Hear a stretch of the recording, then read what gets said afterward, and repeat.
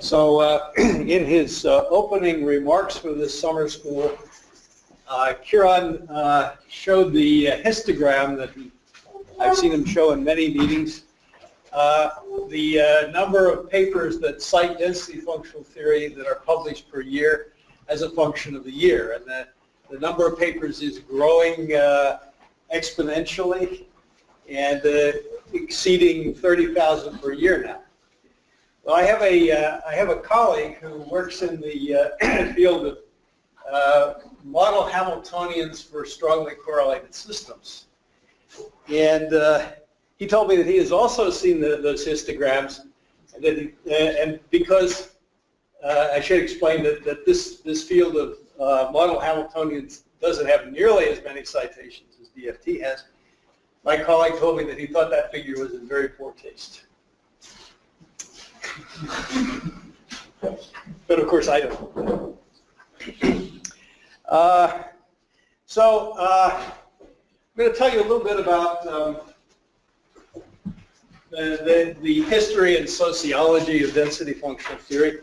I'm going to be your guide for in 3 tutorial lectures for a whole zoo of approximations, density functional approximations we can make for the exchange correlation energy in order of increasing sophistication.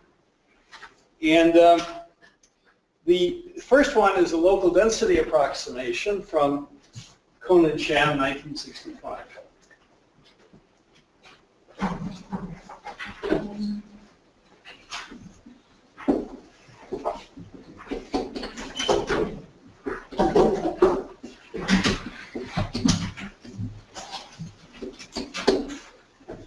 For short, this is called the LDA, and it comes from Cohn and Sham. The same paper where they derived the exact Cohn-Sham equations that Kieran told you about. They've also proposed this local density approximation for the exchange correlation. Now, before Cohn and Sham, in the 1950s, there was work by John Slater. Slater had what he called the X-alpha approximation, which was a kind of local exchange approximation.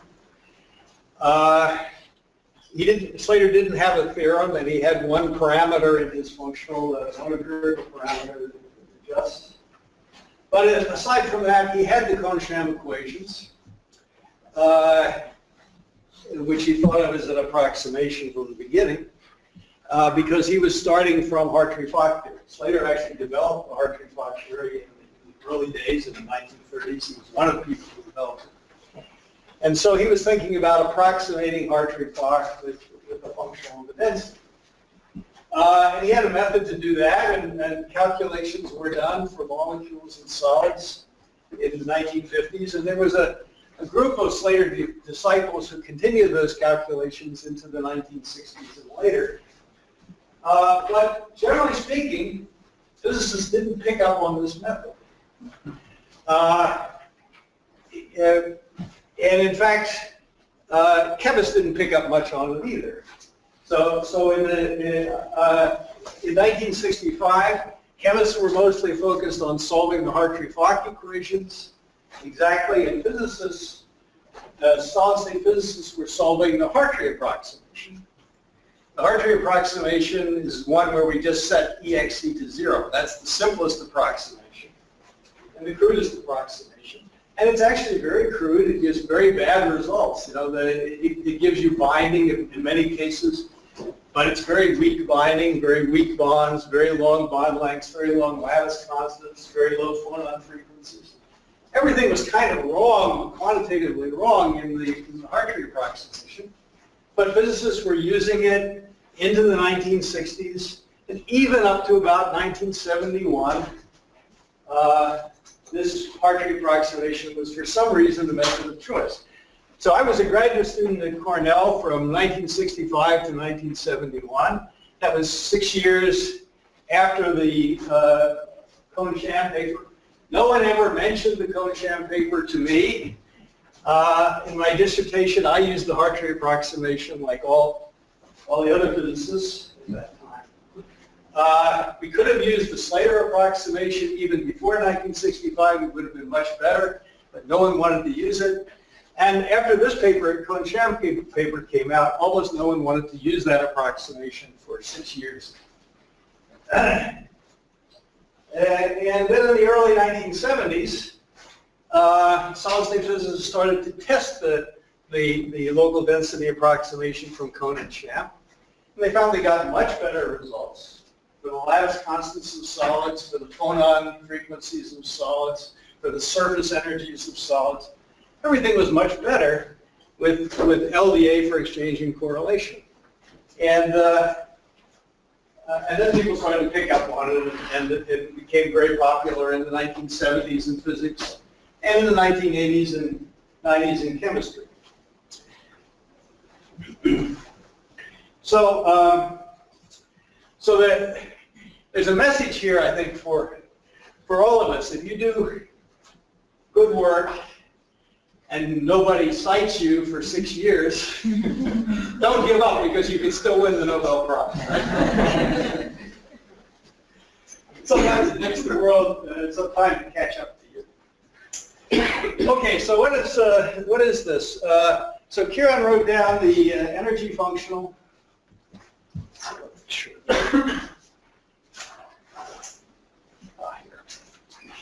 Okay.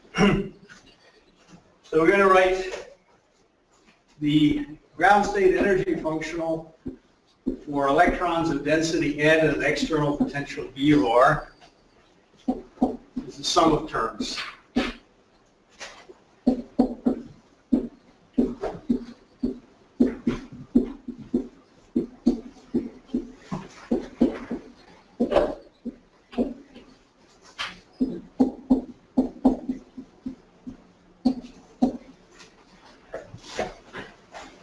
And this is exact, but in a sense it's exact by definition. We simply define the Hartree energy as the sum of the first 3 terms.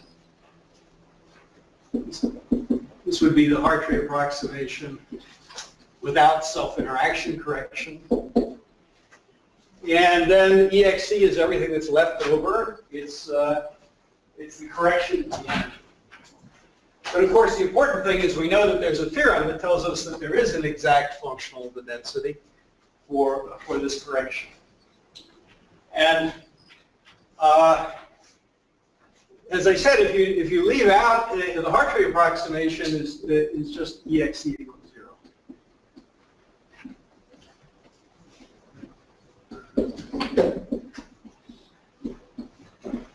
That's not a very good approximation, as I said. It binds electrons into an atom in a fairly reasonable way, but it does not bind one atom to another in a very accurate way. Typically, one atom will bind to another to make a molecule or a solid, but in the Hartree approximation, the bonds are much too weak, radically too weak, the bond lengths are radically too long, and so on. So even though EXC may be a small part of the energy, it's a critical part of the energy if you want to study bonding. Typically, we want to study bonding. We're interested in what happens when you put atoms together to make molecules and solids. If you get the right answer for that, you get a good approximation for EXC. And the approximation has to be good in 2 senses. It has to be, first of all, it has to be reasonably accurate so that we can get realistic predictions from our calculations. It also has to be calculationally feasible. And remember, in 1965, it would have been difficult even for physicists. Very few physicists could even do, I guess no physicists could do solids with Hartree-Fock in 1965. Now we can do that, but then there were no codes. So the Hartree approximation was computationally easy. And the nice thing about the LDA is that it wasn't computationally more complicated than the Hartree approximation, but it was much more accurate. Now what is this EXC? Well, it's the correction to the Hartree approximation. And And what are the sources of the correction? Well, the first correction is pretty easy to understand.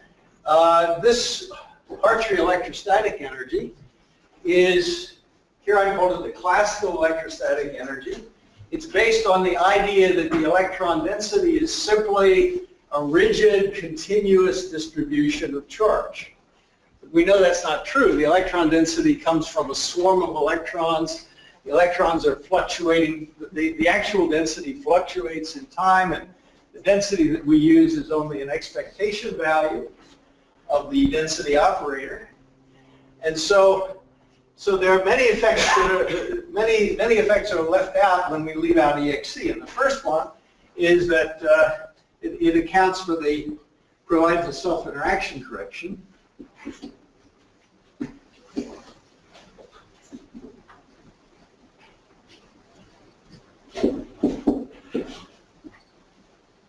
To the Hartree approximation, because if you leave out EXC and apply this Hartree equation to a one electron problem, you get the wrong answer. Kieran pointed that out. So EXC has to provide a correction that makes the functional exact for any one electron density. And it also describes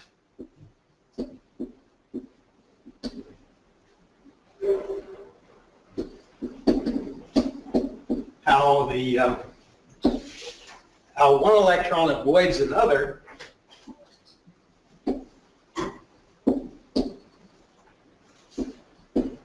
as the electrons move through the density. It's another. And there are essentially two reasons for why electrons rarely bump into each other as they move through the density. The first one is the Pauli exclusion principle, which says that two electrons of the same spin can't come together at the same point in space. That's one version of the exclusion principle, at least. And the other is this is responsible for the exchange energy. This comes from the Pauli principle. It's there for non-interacting electrons because they also have to be fermions and obey the Pauli exclusion principle. The other one is the Coulomb repulsion between electrons.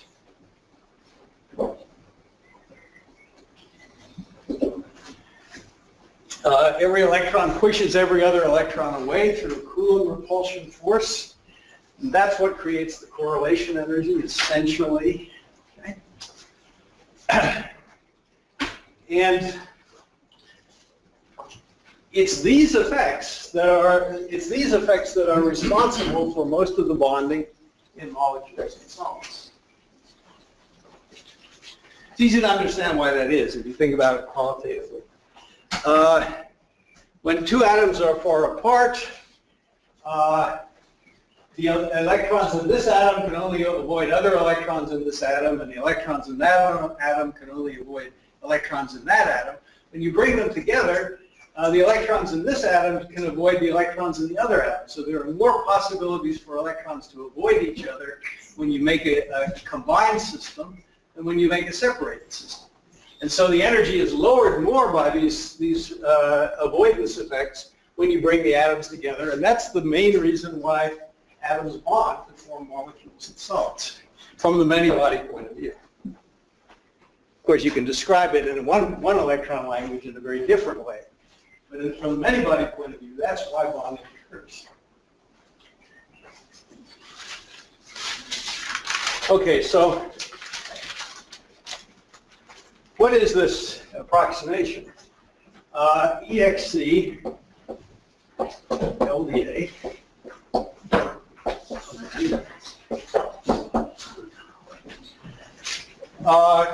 Kohn and Sham,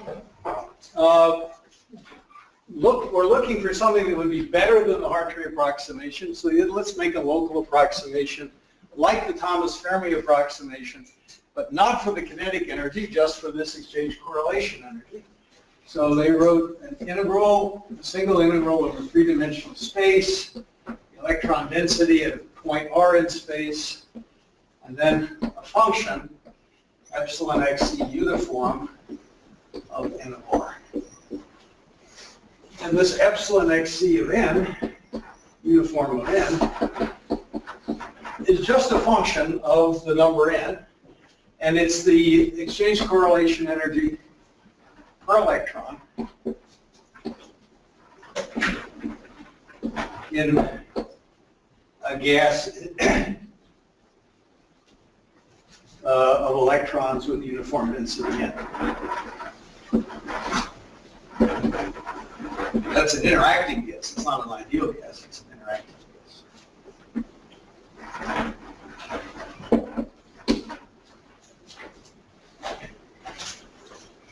Why this form? Well, they designed it so they designed the local approximation so that it would be exact for uniform densities.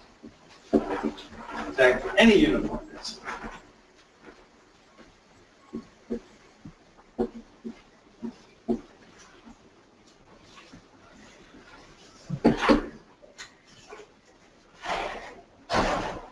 Because D3R is a volume element in three-dimensional space, N of R is the electron density.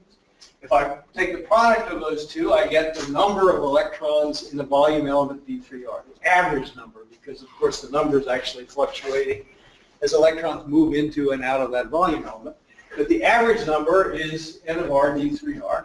And then I assume that the exchange correlation energy for electrons in that volume element is the same as it would be in a uniform gas, epsilon xc of n. And of course, if I have a uniform density, then this becomes exactly the exchange correlation energy of that uniform density.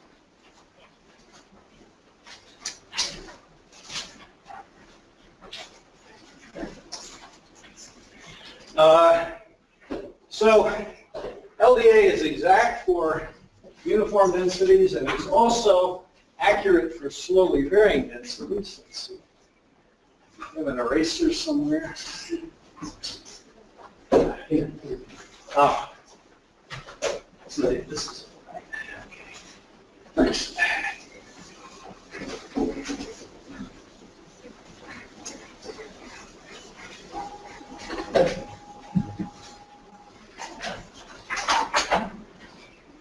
So LDA is accurate for any slowly varying density, any density N of R that varies slowly over space.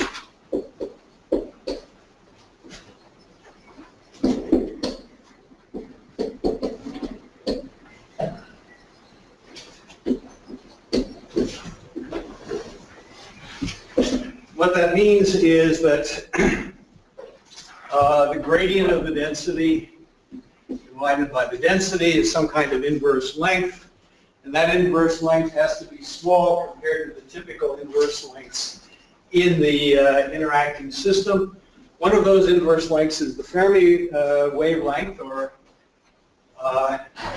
and so the inverse of that is the Fermi wave vector kf, which in the uniform gas is just 3 pi squared times the density, 1/3 power. So I can define a kf as a function of position if I use the density here as a function of position. And then at that position, if del N over n is small compared to kf, then that helps to define a slowly varying density. But there's another condition that should also be satisfied, because there's another length. There's a screening length, and the inverse of the screening length is the Thomas Fermi screening wave vector, which in atomic units is not the density to the 1/3, but the density to the 1/6 power times a constant. So 3 pi squared and 6 power. These are the two characteristic lengths in an interacting electron gas. One comes from the kinetic energy, and it's a typical wavelength of electrons on the Fermi level. The other comes from the screening effect that one charge has on another. That basically comes from the interaction, and that's given by this Thomas Fermi screening. Now, Kohn and Sham needed to make a practical calculation, they needed to know what this function is, what epsilon x uniform is. And what was available to them in 1965 was the Wigner approximation. And that's what they used in the earliest Kohn-Sham calculations, and for instance in the calculations that Lang and Kohn did for the jellium surface in the early 1970s. They used the Wigner approximation from the 1930s.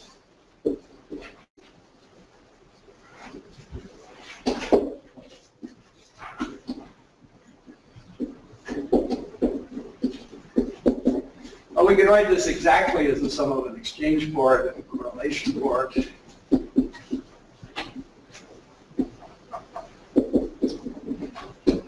And we can even write down exactly what the exchange part is for the uniform gas, because Dirac worked that out in the 1930s, I believe, as well. And that's easy to do because in a uniform electron gas, the Kohn-Sham orbitals are plane waves. So you just have to evaluate the exact exchange integral with plane waves, occupied plane waves. And when you do, you get the following result.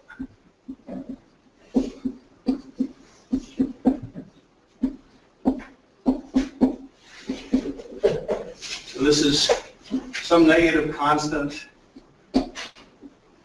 times kf, or a different negative constant divided by rs, where rs is a typical distance between electrons in the uniform gas. Strictly, rs is the radius of the sphere that on the average contains one electron in an electron gas density. This is exact, and it comes from Dirac.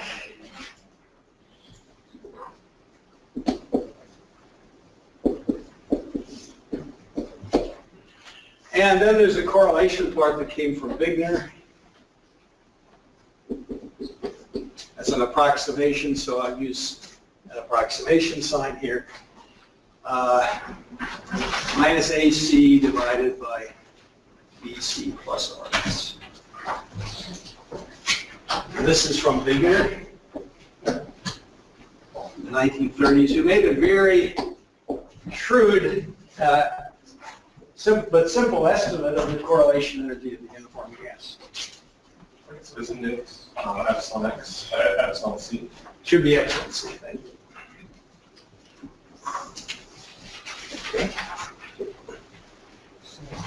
Is that the instrument part? So young cohort, like 1/6. Oh, it's I'm using atomic units. So this is actually not dimensionally correct if I use MKS units, but I'm using atomic units where h bar equals m equals e squared equals 1. So the Bohr radius, h bar squared or e squared, is 1. So lengths are dimensionless. Otherwise, we'd have to put in some factors of H0. Help me keep that.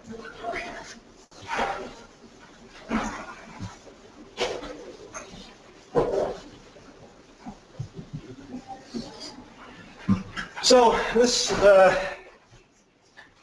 Wigner formula has a few features that you might notice. It has simple limits. For instance, it's a simple formula and has simple limits. For instance, there's a high density limit.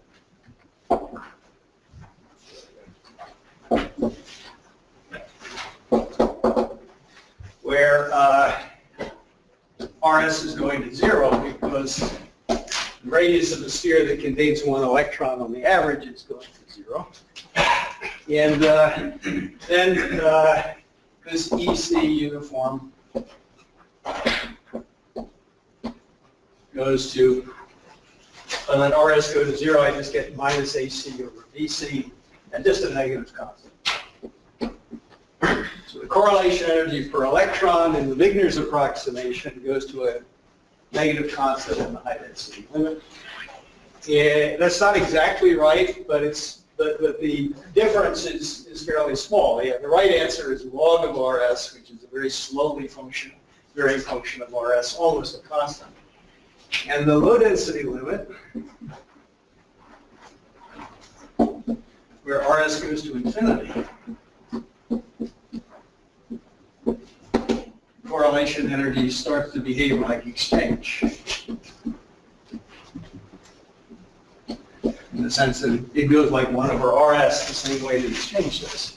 That's actually correct. That's the right answer. The low density limit correlation scales like exchange with the density. Now, nobody uses the Wigner formula anymore, but it's simple and easy to think about. We now have much better formulas for EC uniform that come, for instance, from quantum Monte Carlo calculations, plus exact limits, exact high and low density limits.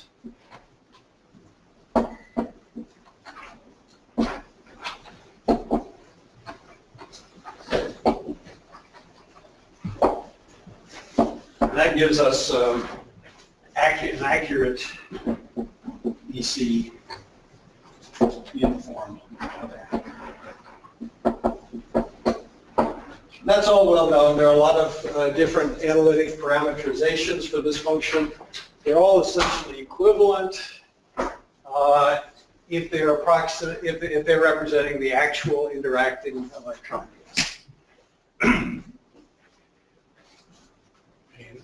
You just have spinning here, but do we know it for any density, or is it? I didn't hear a word. I used what? The RS. RS, yes.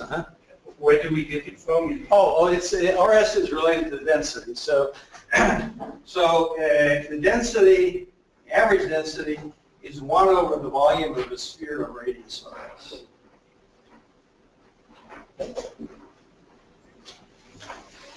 So if you know the density, you know RS. It's another way of carrying the same information. You can say that RS is the radius of the sphere that on average has 1 electron in it. So 1 over the volume of that sphere is the density.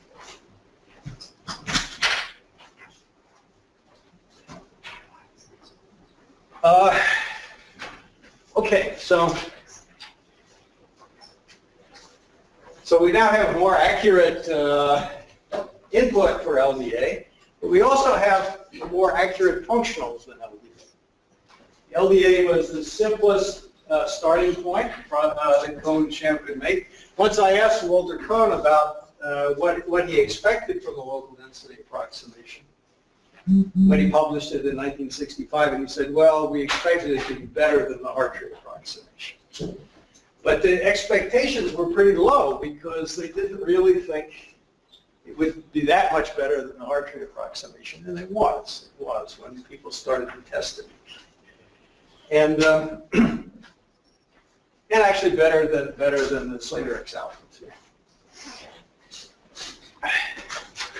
So now we have much better functionals, but the LDA is still important for 3 reasons.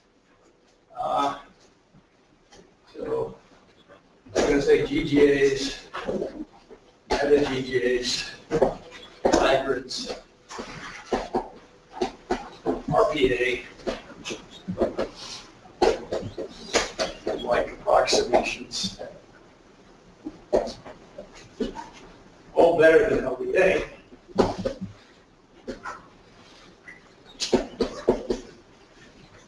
In the sense that they're more accurate. Of course, they also start to get a little more expensive as you go up this ladder, and when you get to RPA, they're a lot more expensive than LDA. But the accuracy certainly improves with better functionals. And in these lower rungs, GGA and meta-GGA, it's only a modest increase in cost. The factor is 3 or 6 or something for LDA. So why do we care about LDA anymore? Well, there are 3 reasons. LDA is still important.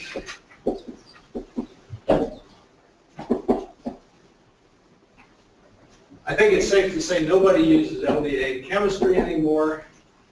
Almost nobody. Many solid-state physicists still use it because it's not bad for solids at all, although we can do better.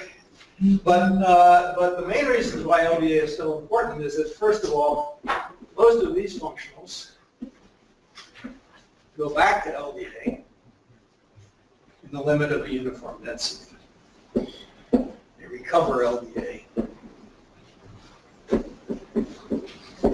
the limit of a uniform density.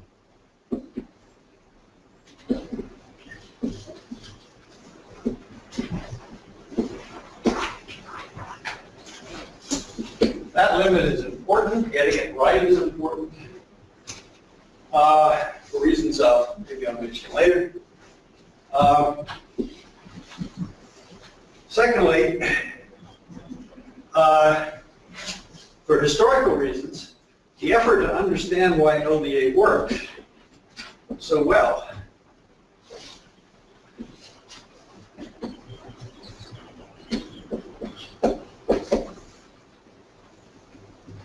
led to these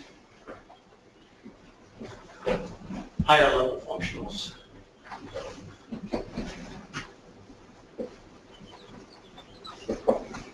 Wasn't obvious that it's not obvious that a functional that's only exact for the uniform electron gas is going to be good for real atoms, molecules, and solids. But it is. And you can make other functionals that recover that limit that are even better. So there's something there that needed to be understood. And I'll be talking about that.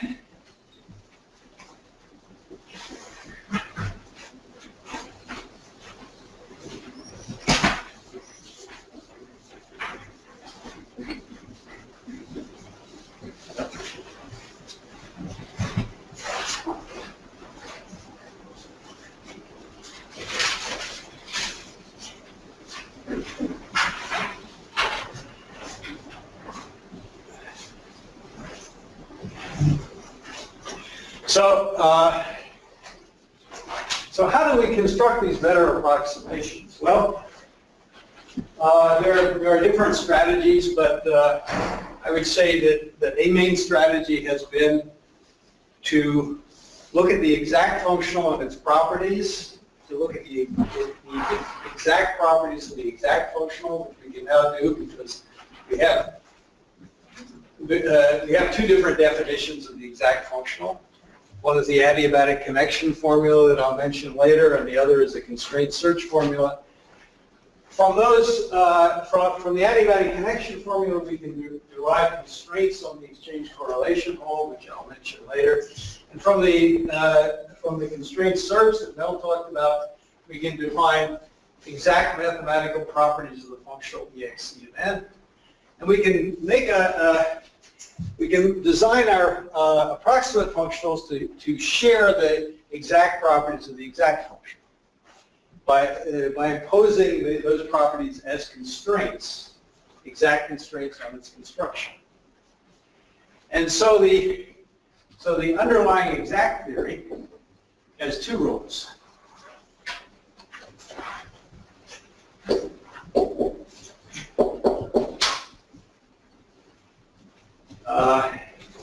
It shapes the approximations in two ways.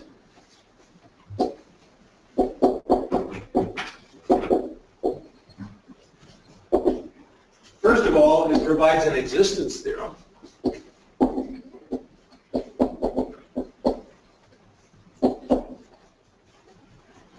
That's very important because to make these approximations, you have to work hard. To work hard on something, you have to believe that there's something to be found at the end of your search.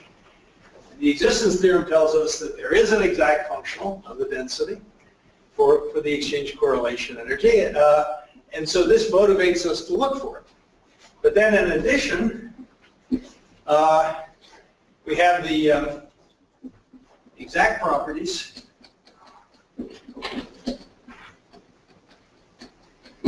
of EXC of n can be built into the approximations.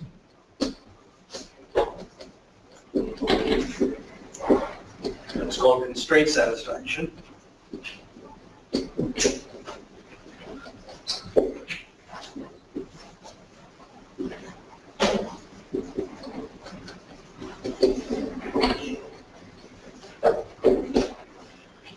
Okay, how am I doing on time?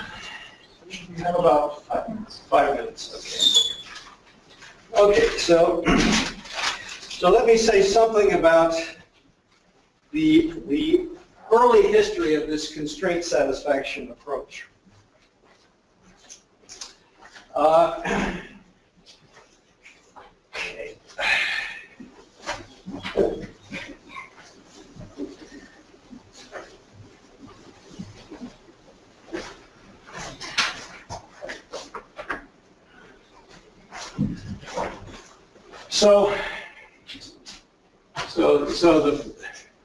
So an early exact expression for EXC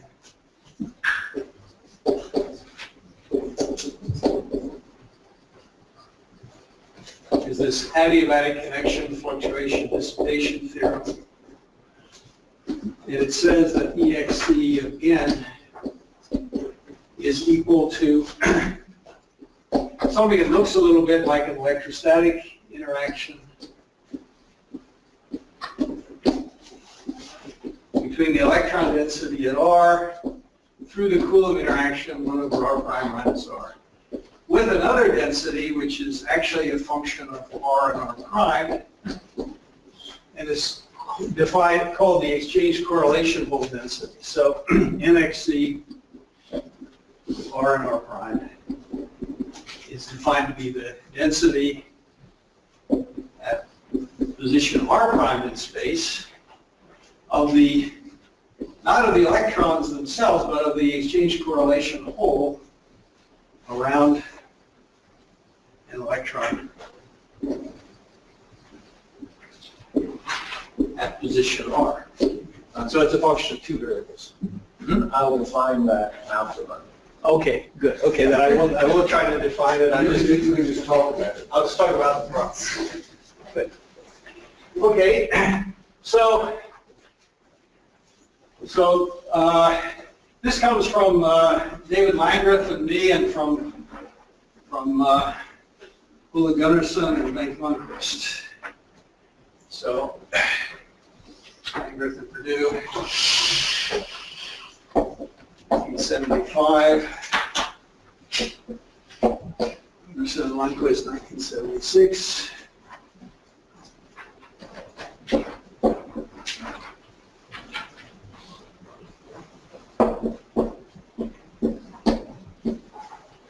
And although Landgraf and I got to it slightly earlier, published slightly earlier, I think the explanation is actually a little better in this Lundquist paper.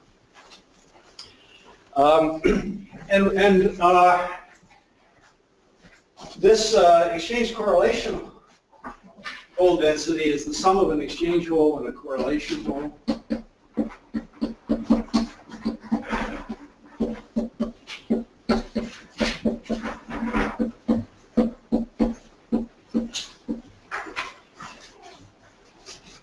Exchange hole is from the Pauli principle, acting even on non-interacting electrons. The correlation hole comes from the Coulomb proportion. And from this expression, which Kieran is going to show after lunch in more detail, you can derive the following exact properties of the hole.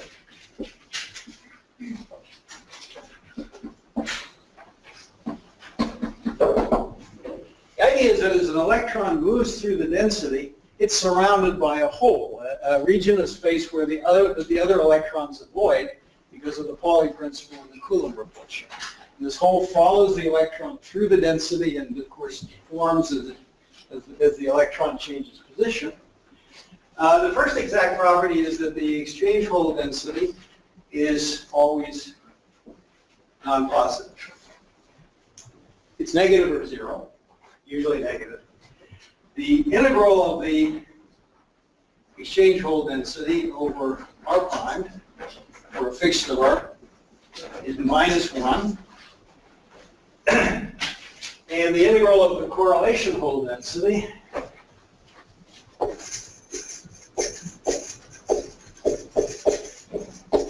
0. And so what these equations say in a quantitative way is that around one electron is missing. If you count the other electrons around a given electron, you don't get n, you get n minus 1. So around a given electron, one electron is missing.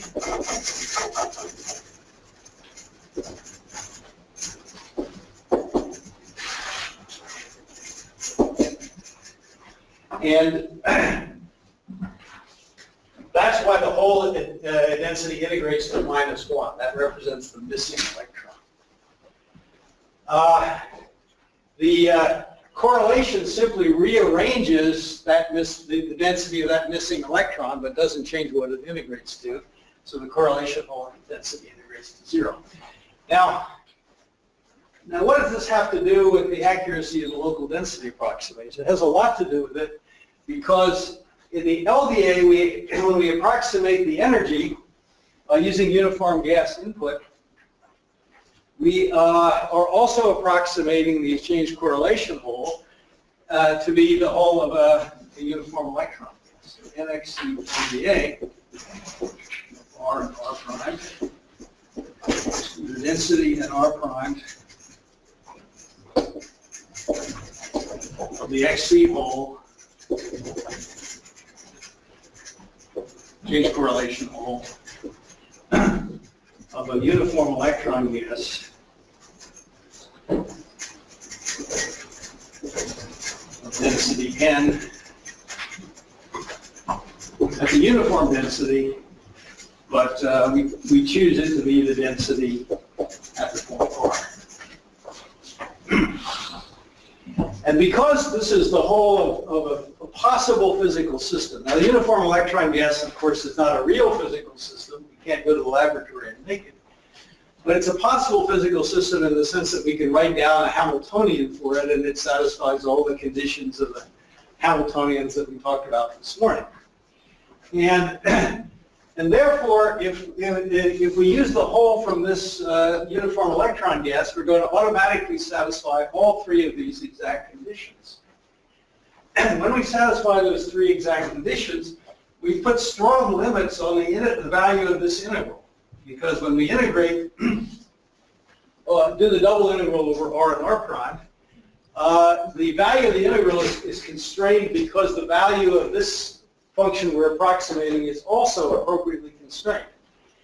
And that's the real reason why the LDA gives realistic energies, even for atoms and molecules and solids, where the density is very far from uniform. Okay, thank you.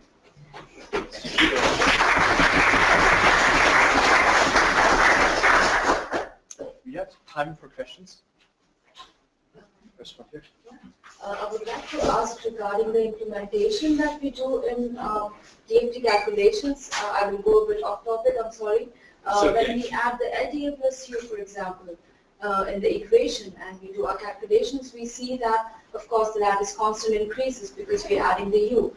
I would like to know how the exchange and the correlation is changing in this case, because if we are moving the atoms away, but also the others are coming more near to each other. So, so the exchange and the correlation should change in that sense. And how do we capture it? Well, okay, that's a good question. I'm not sure that I can give you a very clear answer to it.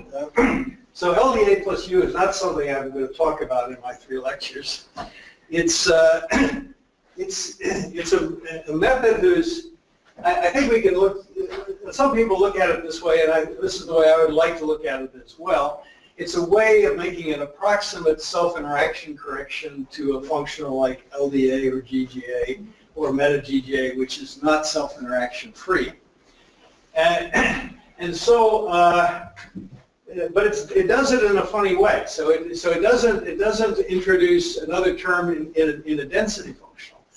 Rather, it introduces an interaction between orbitals, and it does so in a way that's not universal. So you can't do LDA plus U or GGA plus U for an arbitrary external potential. You can do it for when the external potential is a Coulomb attraction to the nucleus. So I guess I would say that the best understanding I have of that is that we are mimicking the effect of the self-interaction correction in a computationally efficient way. Okay. There was another question. Yes. Just about the integration over electron space, you know, here that around a given electron, what electron is missing, I just can't understand. Okay. Around when you have zero for whole correlation, and around one electron, it's missing a whole. Okay, so let me say a little more about that. So the idea is, when we evaluate the electron density n of r, we go to a certain point in space r, and then we average the electron density over time or over the wave function to come up with a single number for the average density. Now, when we construct the whole density, we're going to take a different point of view. Instead of sitting at one point in space, we're going to sit on an electron and move with that electron through the density and look at the density of the other electrons with respect to that one. This is a quantity you can actually define from a wave function. I think Kieran will define it for you from the interacting wave function. If we're sitting on that electron and moving through the density, the other electrons that we see around us don't include that electron. That's why the whole density integrates to -1. The correlation hole density is not 0, but it integrates to 0 because it has positive and negative regions. Correlation hole density is negative close to the electron because electrons are pushed away, but they're pushed further out, so that you get positive correlation hole density further out. Does that make sense? Okay. More questions?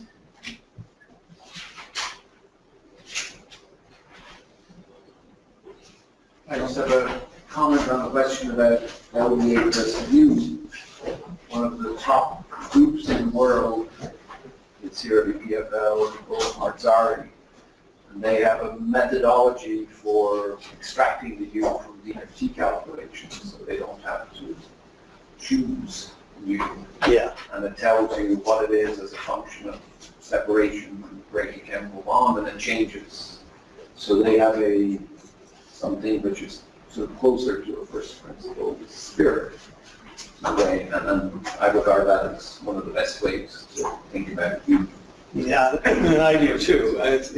You don't want to really take any parameters from experiment and fit to a particular system, right? That's counter to the spirit of DFT. But if you can find U from a calculation, then I think the DFT plus U calculation means something. Although it's not a real density function, it means something. Those two groups, is that where I'll find the derivation of the XC whole for LDA? Okay, I missed the first part of your question. Say it again. I want to see the XC whole for LDA derived in those one of those two papers. Or it's in somewhere else. It's in those two papers, yes. Yeah, in particular, I think if you look at the Gunnarsson and Lundquist paper, that gives the clearest presentation. So you'll see an actual expression for the LDA exchange hole, for instance, which is easy to do. The exchange hole has a simple analytic form, and you can extract it for the uniform electron gas and then apply that to any interacting system. Correlation hole requires some work. The work was done in this paper, but I think it's easier to think about the exchange hole. There is time for more questions or comments. There's a question. So what led Thompson to consider LDA as an approximation? I mean, of all the different approximations you can attack the problem of why they don't that way first. I think they picked it because it was the simplest thing that they could think of, and because they knew about Thomas Fermi. So the Thomas Fermi method is a local density approximation for the kinetic energy. And although it's not a very accurate approximation, it's good enough for some purposes. So, for instance, you can understand how the total energy of an atom depends on the number of electrons and the number of protons from Thomas Fermi theory. You get a qualitative understanding of how it depends on those things. So I think they went with what they knew. They knew that LDA approximations give something useful. They didn't expect it to get a highly accurate result from LDA, but in fact, when it was tested later, it did give accurate results. There's a comment from Jim. So they were working on simple metals at the time, and that was called metallurgy. It was actually part of metallurgy. But they were almost entirely focused on simple metals. And that's why it seemed like a good idea. They thought the density, the pseudo-density of a simple metal should be slowly buried. And that's why they thought for those systems, it would be pretty Yeah, good. and for those systems, it's better. So the LDA is better for bulk metals than for anything else. They didn't expect it. No. It's useful for Yeah. solar. Yeah. So I think historically, Kohn met Hohenberg in Paris, and they were both talking to Friedel, and Friedel was interested in density oscillations around an impurity in a metal. So I think the ideas were in the air. There's a question here. Yes, you earlier mentioned that by QMC calculations one can get an accurate correlation energy of the uniform electron gas. Would you comment on what kind of QMC this is, or is there a paper which? Yes, yeah, there are a lot of papers. I think the classic paper is by Separately and Allman from 1980. So.